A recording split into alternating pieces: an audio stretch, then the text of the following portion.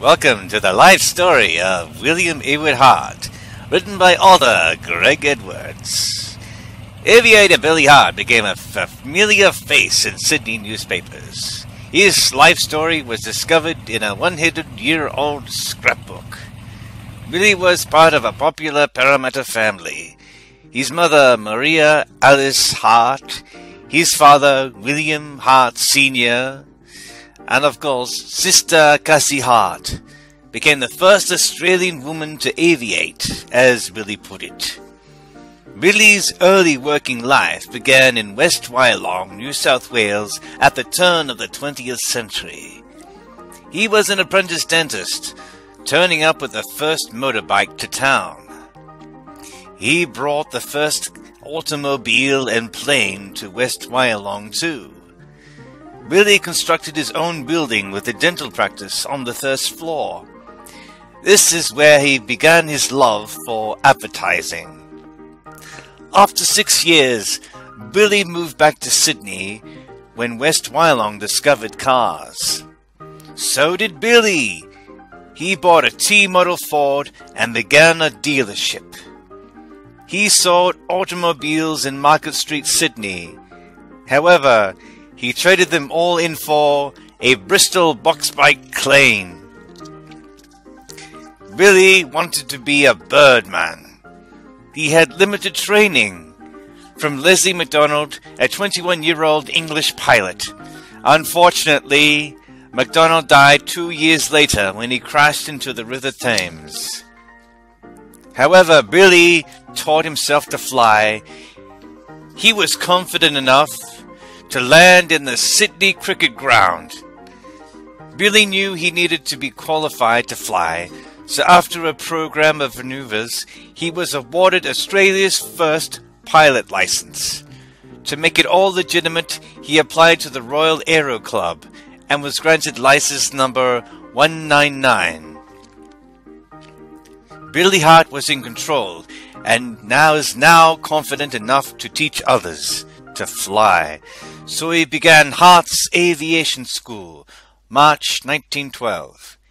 He was invited to compete in Australia's first aviation contest. Philip Layton was the contest promoter. The contest was delayed 2 weeks, but Billy was ready in his slow Bristol biplane. American Wizard Stone was ready too. He had a faster monoplane. The air race was from Ascot to Parramatta Park. Billy won the day by following the train tracks. Billy became famous overnight. Rothsen Hall was one of Billy's greatest supporters. Another friend was Bert Hinkler. Billy Hart gave Bert his first power flight in a plane. It was Billy that invited Bert Hinkler to Parramatta in 1928. Harry Hawker was another friend of Billy's. Harry is on the left, and Billy is wearing a smart bowler hat.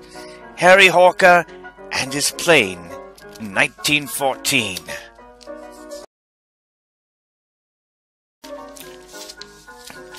Captain Edgar Percival was another friend.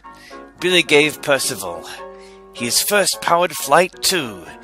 Percival gave Billy flights in his planes as well.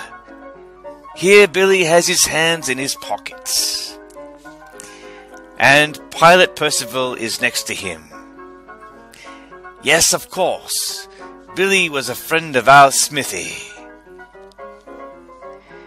Billy Hart was in 3 silent movies. Camera in the Clouds, Among the Clouds, With a Camera and Australian Calls. Aviator Billy Hart made a monoplane in his father's timber yard. He worked on different designs. His experimental monoplane had problems, and it crashed in September 1912. Billy survived only just, and his best flying days were over. By using his contacts with his defense force, Billy talked his way into the Australian Flying Corps. Lieutenant William Hart was ready to serve.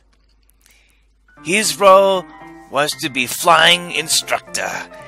However, he served only a short time as his injuries caught up with him. He served with honor. Billy came home and there to welcome the returning pilots. He returned to Civvy Street as a dentist again. At first, he set up his practice in Parramatta. Then he moved to Boomerang House in Sydney. He used his wall service as means to advertise his dental practice. In 1928, he was best man to his brother's wedding, Dr. Ewart Hart. Billy married a year later in 1929. Billy Hart died suddenly at young age of 58 in 1943. His ashes were spread on his parents' grave a year later. A memorial was set up in Parramatta Park in 1963. A box kite sculpture was erected in 2013 at Thornton Hall, Penrith. In honor of Billy's achievements, a fine piece of sculpture indeed, and at night it is lit up.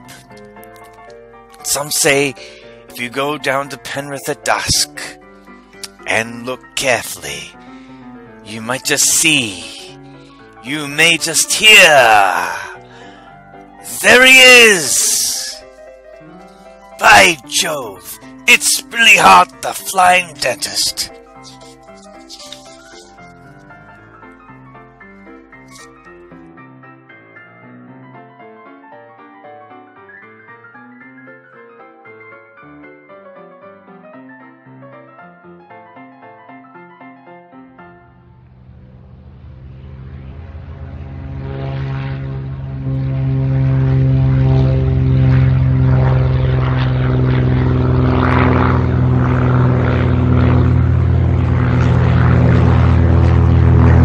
Ladies and gentlemen, boys and girls, we salute Aviator, William Ewart Hart.